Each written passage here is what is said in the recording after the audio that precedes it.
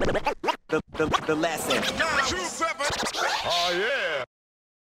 I guess when we're talking about the newer artists, Wombat's one of the dudes in Oz that's really popping at the moment, and he did a grime clash recently with Mr. Wrighty, another artist here. Now, I'm not sure how familiar you are with that particular clash, but to my understanding, grime is originally a UK thing. Yeah.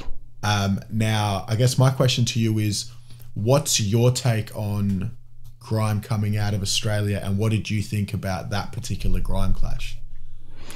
Okay, so grime, I think it's important to just give this little bit of context. Grime, I didn't start listening to grime till about 2014, 2015, which is quite late for a lot of people. I didn't grow up listening to grime.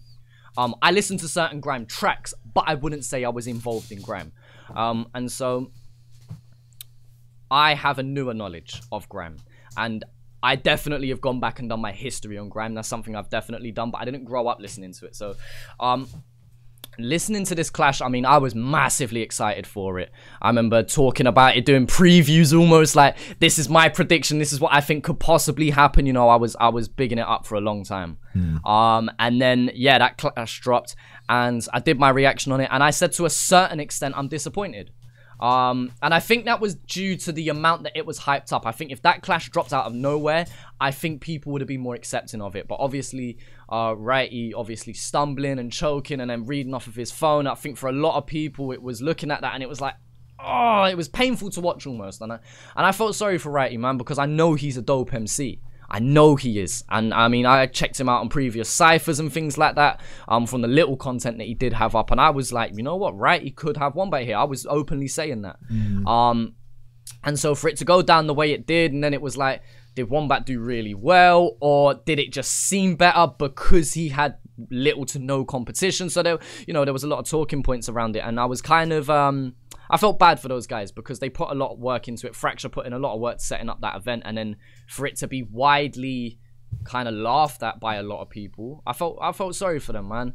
Obviously, it would have the ideal situation would have been it being so close to the point where you have fan bases arguing over it and it becomes like an instant classic. I think that would have been the best case scenario, and it just didn't work out that way. But I mean, I think it was a good thing that they did that. I think it is. And I mean, for them to be the first ones in Australia to put on a grime clash like that, I think it's a big point in history, definitely. But I think it will only go down as a big point in history if they continue to do events like that. I don't want people to be put off like, oh, well, the first one wasn't as successful as some people may have liked, so there's no point. I think people need to do it again, and I think they need an undercard. I think we need a whole host of battles, and I think that there's a lot of things. It's easy to say afterwards what they shoulda, coulda, and woulda. I mean, that's easy to say. I mean, like I said, shout out to both those artists for actually willing, to compete like that.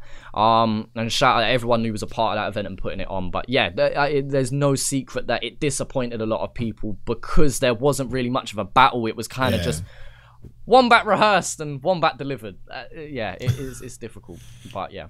And then, so when you have a situation like that, can you take a guess as to why someone might come through with not the greatest performance, because you would think as an artist, that was, like you said, it was pretty hyped up. It was like highly anticipated. So I'm not a rapper, but I would imagine that that's something that you really polish and prepare and practice and, execute. Any thoughts as to why, for Mr. Wrighty in that battle, that just wasn't the case? There's so many things that could go into it. He easily could have woke up that morning and not been feeling well. He could have woke up that morning and found out maybe a relative passed. I mean, it could be something that happens just in life that throws you off.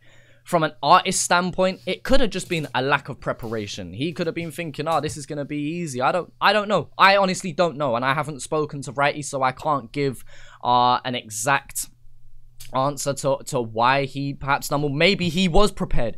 Maybe he was just ready to go, and then the camera switched on, the beat come in, and he just froze up.